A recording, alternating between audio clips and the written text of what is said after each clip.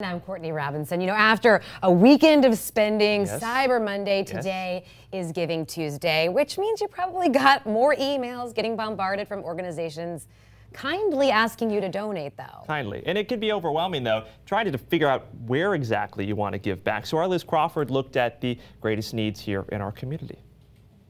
If you want to know the real story, you find people on the front lines, like Stan Arthur, the founder of the Facebook group I Love St. Pete. I thought it might be, hey, this might be a good way to get people to come out and see my band. But that never really happened. But it took on a whole other life of its own. When the pandemic hit in 2020, this page where members would share recommendations for everything from doctors to donuts became a lifeline when a member needed help. What the heck? Times are different.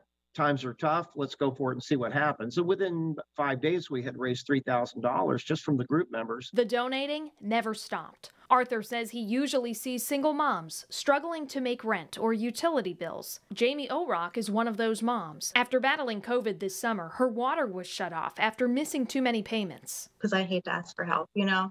The group got her the $148 needed to turn back on her water. No red tape, no employees, just people helping people. The sky became the limit. The big nonprofits are seeing the same critical needs. Now we're seeing that rent assistance and people looking for housing they can afford is the #1 need why people are coming through the door. Making rent is one, food is two.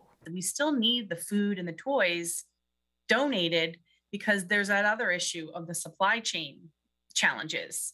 And we are seeing that as well. That is real. We are not able to buy in bulk as easily as we have been in the past. We can all help pay it forward. Metropolitan Ministries serves 6 counties across our area. Their holiday campaign is underway. There are several ways that you can donate, and we put lots of giving back information on our website so you can choose where you would like to give.